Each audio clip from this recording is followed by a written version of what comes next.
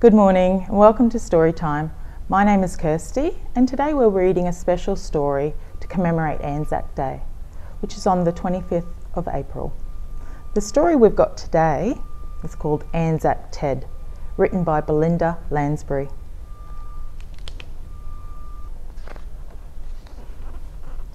Anzac Ted's a scary bear, and I can tell you why.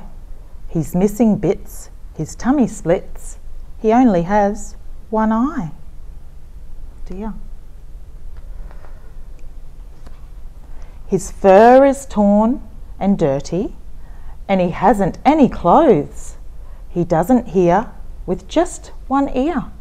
He should have two of those. His head is kind of wobbly, and his legs are rather slow.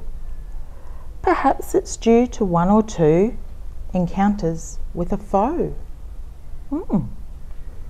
Poor Ted. I put him in the washer and I tried to get him clean, but Anzac clings to bras and strings and things I've never seen.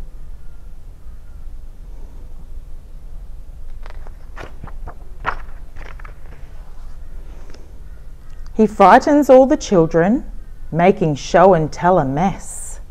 I don't know why some start to cry, but I reckon I can guess.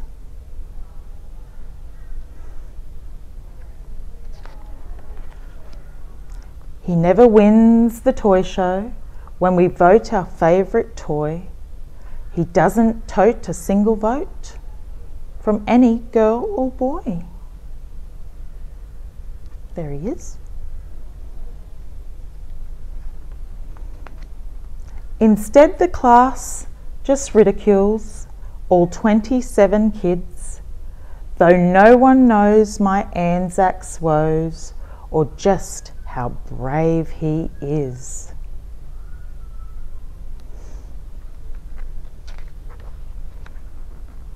They just can't see he's special or the secret he may hold.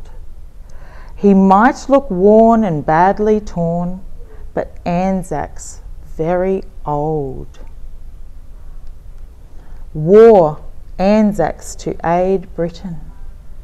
Ooh, that's on the newspaper. See, Anzac was my grandpa's.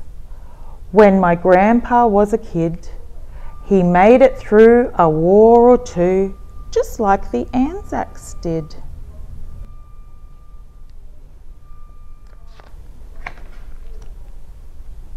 When Grandpa Jack enlisted, he was only 21. He kissed his wife, he loved his life, he hugged his baby son. Then Grandma packed a teddy bear, the bear he called his own. For luck, she said, take Anzac Ted. I know he'll bring you home. So Anzac Ted went off to war from Africa to Greece, and in each tent that Anzac went, he gave our soldiers peace. There he is.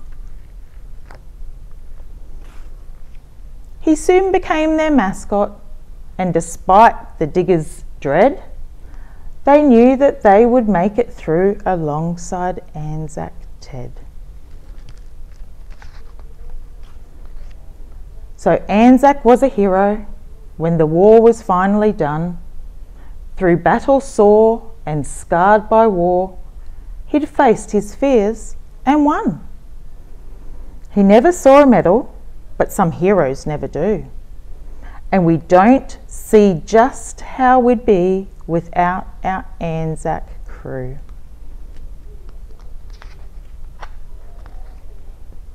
I know he isn't pretty, and some people roll their eyes, but if they see like you and me through Anzac's thin disguise,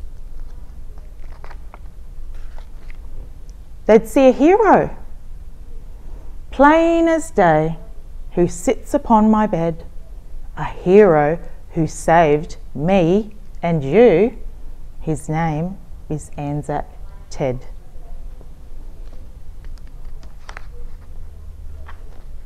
that's the end of our Anzac story today. If you'd like to commemorate Anzac Day this year, please visit our website, Mackay Regional Council. We'll put the link in the comments below. Thank you.